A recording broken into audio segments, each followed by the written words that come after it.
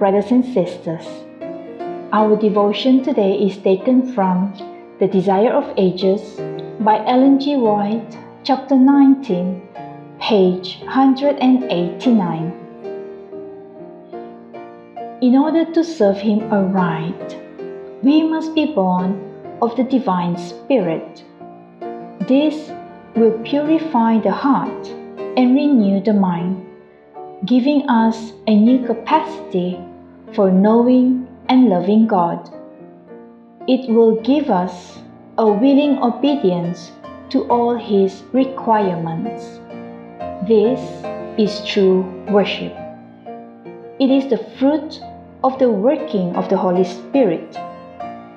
By the Spirit, every sincere prayer is indited, and such prayer is acceptable to God.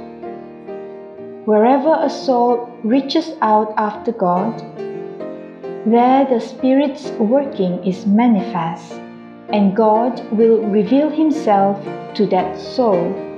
For such worshippers He is seeking.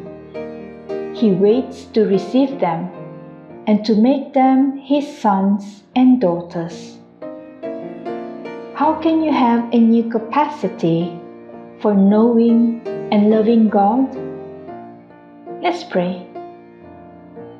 Heavenly Father, may the Holy Spirit purify my heart and renew my mind, that I may have a new capacity for knowing and loving You. In Jesus' name I pray. Amen. May you have a beautiful day ahead of you. Goodbye.